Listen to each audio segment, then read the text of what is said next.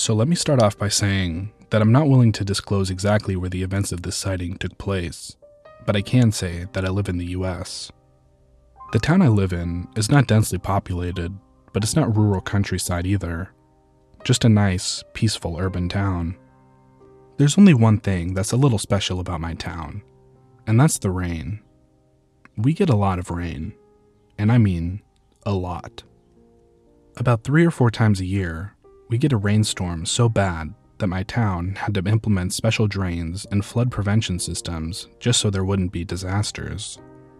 The rain is so bad during these storms that you can't even see more than a few feet in front of you, so it makes driving or traveling anywhere practically impossible.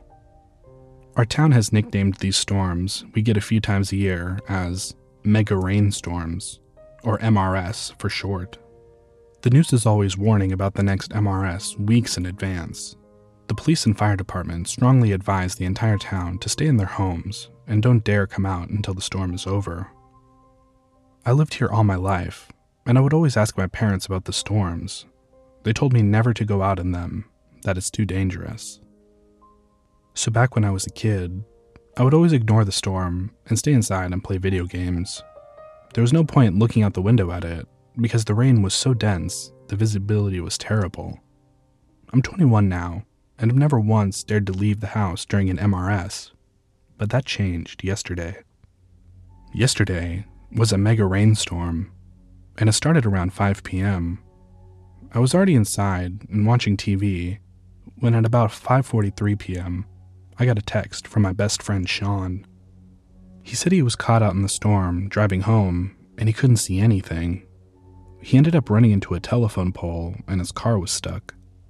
He called the police, but they told him that they couldn't respond in the storm.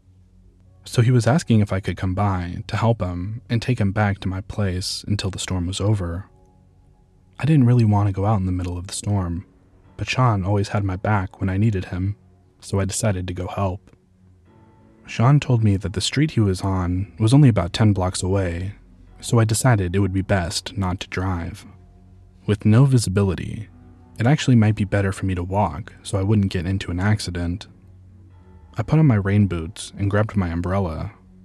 For the first time in all my 21 years, I was finally going to go out during a mega rainstorm. It was honestly a scary thought, and I was getting nervous. But I opened the door, and the first thing that hit me was the sound. The sound of the rain hitting the ground was so loud, it was like nothing I've heard before. I opened my umbrella and stepped out of my house and immediately felt the weight and pressure of the water falling down on it. I could barely see anything outside the radius of my umbrella. The entire town seemed completely vacant. Everyone was inside. No cars were on the road. No other people walking like I was. I started slowly making my way towards the street that Sean was on, making sure I stayed on the sidewalk so I wouldn't lose the street and get lost. It wasn't until I got about 4 blocks away from my house when I saw the dark outline of what appeared to be a figure of another person in the distance. They happened to be going in the direction that I was going, so I slowly started getting closer, and when I did, I could roughly make out that it was the figure of a man. A tall man. They didn't have an umbrella, and they weren't moving either. They were just standing at the corner of the block. Once I finally got about 10 feet from the man, I saw that he was about 6.5 feet tall, and he wore a long black trench coat that almost went down to his shoes. The collar of his coat was flared up so high I couldn't see his face from the side, and atop his head, he wore a black fedora-style hat. I found it a bit weird that someone would even dare to come out in the storm without an umbrella. As I passed by the man, however, I noticed something that made me freeze. I couldn't see his face. There was nothing but darkness. But possibly even more disturbing was despite the imminent downpour, he was completely dry. The water looked like it was repelling right off his clothes, leaving him completely bone dry. The man didn't move or look at me at all as I slowly walked past him. I was freaked out and I started to walk faster, trying to get away from him quickly. After I walked another block, I looked behind me and the man was gone. I started wondering if I was just stressing out being in the storm and the anxiety got to me, After walking a few more blocks, I started to calm down and dismiss the things I saw as nothing more than anxiety.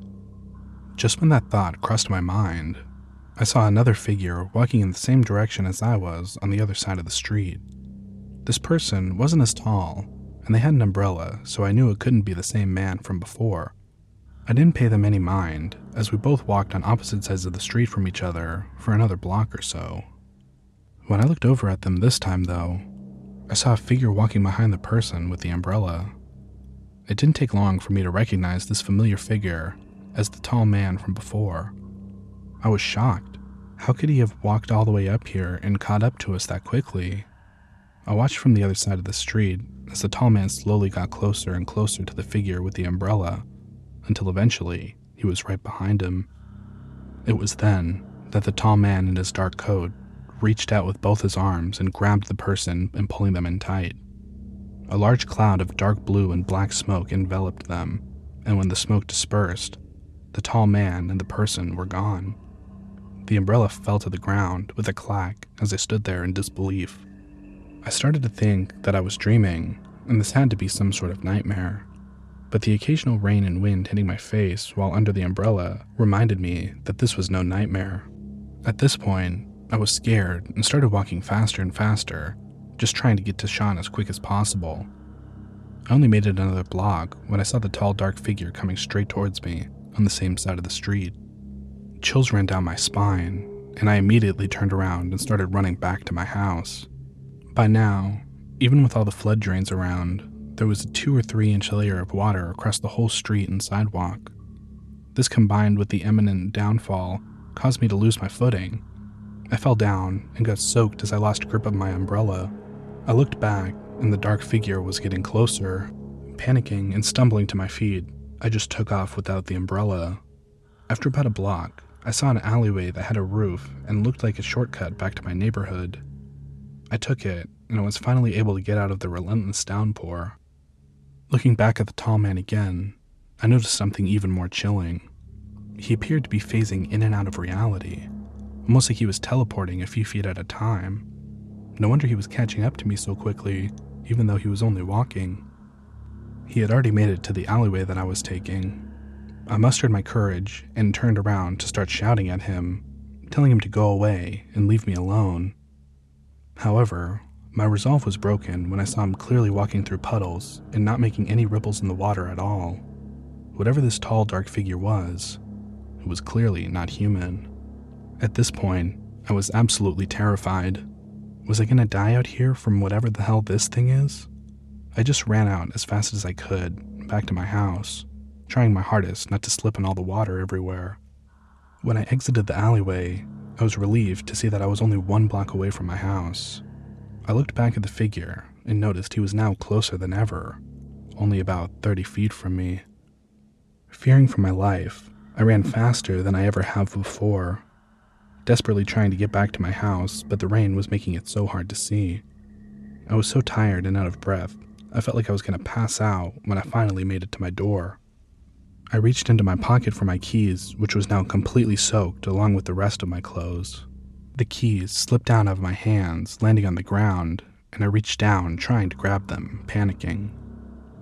Not wanting to turn around and look, fearing he was going to be right behind me, I just picked them up, finally found the right key, and opened the door.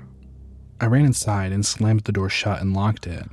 I took a deep breath and looked out my living room window. I saw the tall man in his long dark coat and hat standing on the other side of the street outside my house. He was just standing there, staring at me, completely dry like he was never out in the rain at all, until the same large cloud of dark blue and black smoke covered him, and when it cleared, he was gone.